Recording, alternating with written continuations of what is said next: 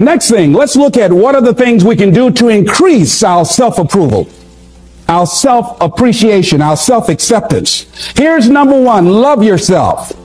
Make caring for you the highest priority in your life. Take care of you. Look out for what truly satisfies you. We're not taught to love ourselves. We're not taught to look out for ourselves. We're not taught to take care of ourselves, to become sensitive to our wants, to our needs, our desires. So make a conscious effort. Make you number one priority. Your peace of mind, your health is more important than your family and any and everybody. Because if you don't have peace of mind, if you don't have your health, you can't serve anybody. Don't neglect yourself. A lot of us, and particularly ladies, have been groomed to be sacrificial lambs, putting their dreams on the back burner in deference to their children's dreams or their husband's dreams or their family's dreams, and forget about themselves. Then become resentful and angry and bitter. So start taking care of yourself, looking out for you. Develop a health plan. Your health is all you got. So start taking care of you. Eating nutritious meals, willing to exercise your body, taking care of this body, loving yourself. So do some good stuff for yourself on purpose. Take some time out for you. I'm into meditation. I've been working and exercising now, just doing some things for me, taking care of myself mentally, emotionally, and spiritually, and physically. You can't develop and manifest your greatness. You can't be a high achiever if you don't feel good. Become aware of what your needs are and develop compassion toward yourself despite your human defects. Develop compassion for yourself despite your human defects. You will never be perfect. Hello.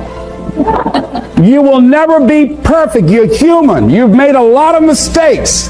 You've done a lot of dumb, stupid things. Guess what? You're not through yet. You're going to do some more. Hurry up and get it over with. It's all right. Got to learn to be gentle with yourself. Make it all right. What you don't know, mistakes that you make. It's okay. Handle it. Learn from the experience. Decide that you are going to, whatever you become involved in, to be upfront, to be true to yourself. Are you getting what you need out of it? And be upfront with people and tell them what you need from them. Don't assume that they know. Don't say, I thought you knew. No, tell people up front, here's what I need from this in order for this to work for me. Be up front with your stuff. Tell them up front so they're not surprised later on. So your feelings aren't hurt later on. See, if they tell you up front they can't do it, now you know you can keep on stepping. But tell people up front, here's what I want.